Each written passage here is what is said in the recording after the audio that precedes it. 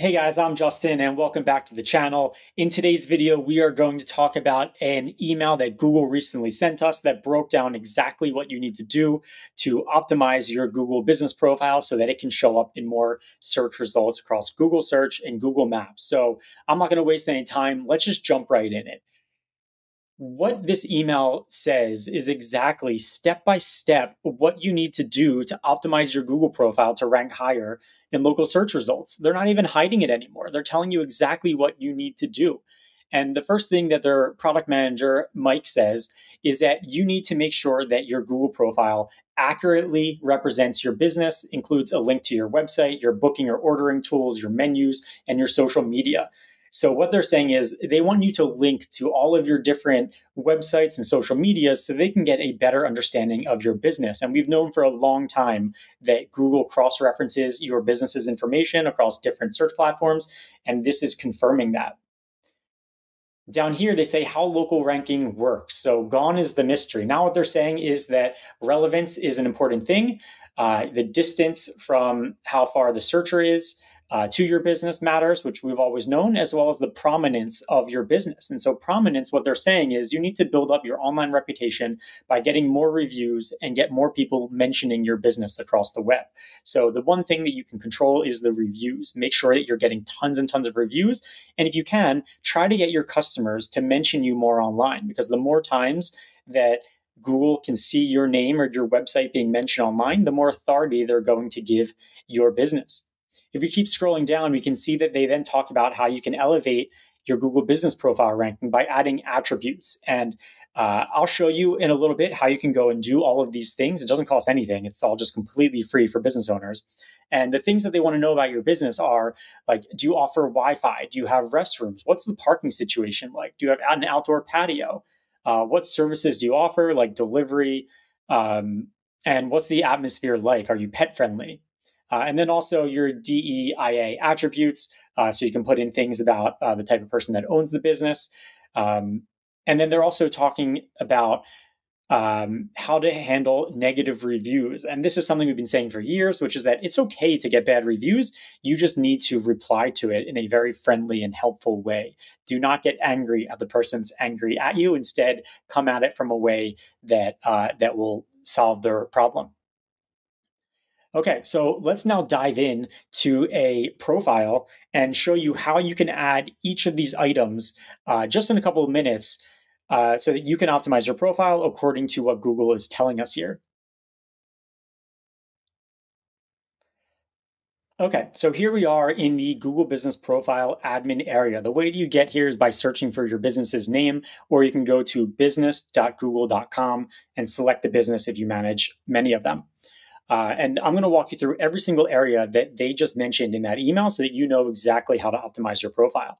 So what I want to do first is say edit profile and make sure that you have at least two categories. So we have our primary as a marketing agency, but really we're a software company or we do internet marketing service. And I'll show you in a little bit why that is. Make sure that your description has all of your keywords and mentions the things that are most important to your business. Make sure that you have your website here. And that it's accurate. We see a lot of business owners that haven't updated their website in years, and it's actually going to the wrong website or to the wrong page on their site. The next is your social media profile. So what they want to do is get a full understanding of who you are and everything you do online. And so what you need to do if you find any gaps are say add social profile and pick the profile that you want to add. I'll say Facebook. And I'm just going to go ahead and paste in our Facebook business pages URL here and say save.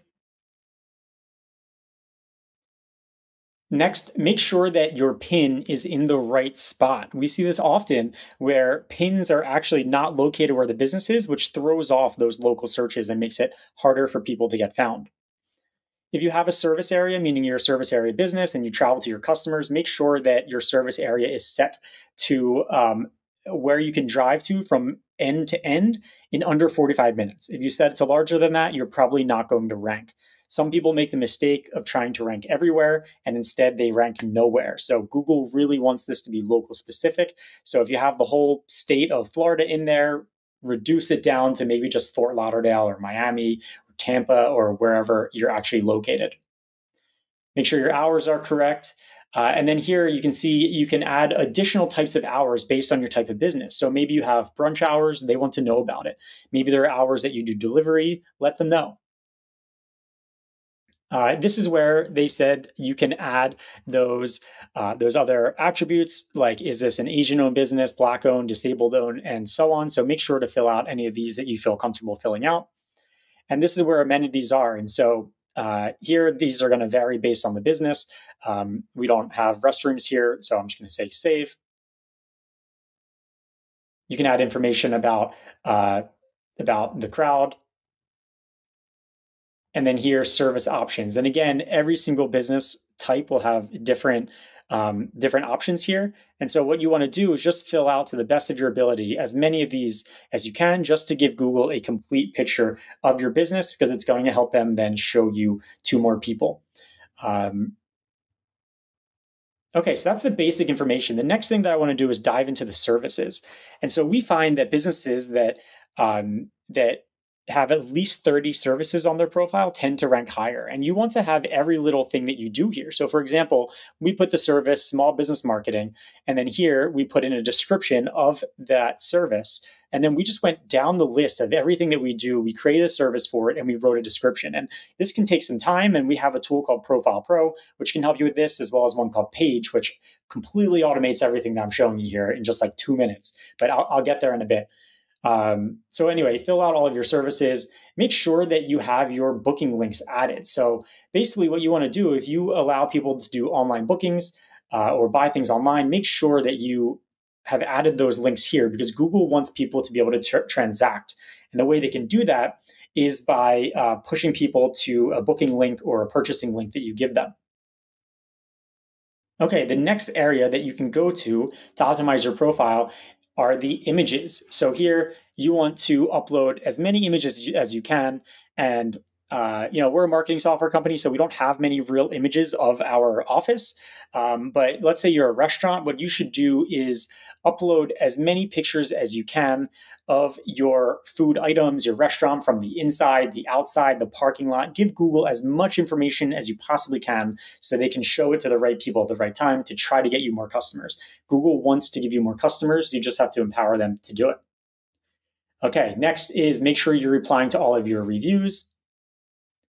You can add products if your business offers some kind of product, and you can also go and add questions and answer them. So you can see here that there's a question asked on our profile, like, can your Google review service help my business get more 5-star reviews? And what's really cool about this is that Google no longer shows who asked the question, whereas before they would say the owner asked this if you were the one that asked it. But you can see they don't say who asked the question, but they do say who answered it. So you're able to ask questions on your profile and then answer them just to educate Google more and more about what you do so they can show you to more and more people. Lastly, in this section is you can go and do Google Business posts. These are kind of like social media updates, but specifically for your Google Business profile. And so I know that in the last 8 minutes, I talked about a lot of different things that you can do to optimize your profile, but Google really does just walk you right through it step by step. Just click on these buttons and make sure that you've filled it out completely. But if you're looking for a way that can just completely automate this for you so that you don't even need to worry, what you can do is sign up for a page account. It's only $1 for a 3-day trial, and it just takes about 30 seconds to optimize your profile entirely. And if you're not sure if you even need optimization, then you can click this Audit Your GBP button up in the top right corner. And this will tell you exactly what you're doing right and what you're doing wrong so that you know where to spend your time. And then you can spend the $1 to have this tool just optimize it for you. So hopefully you found this helpful. If you did, please like the video, hit the subscribe button so that we know to keep making more videos about how to optimize your Google Business profile so that you can get your small business in front of more local customers. Thanks so much.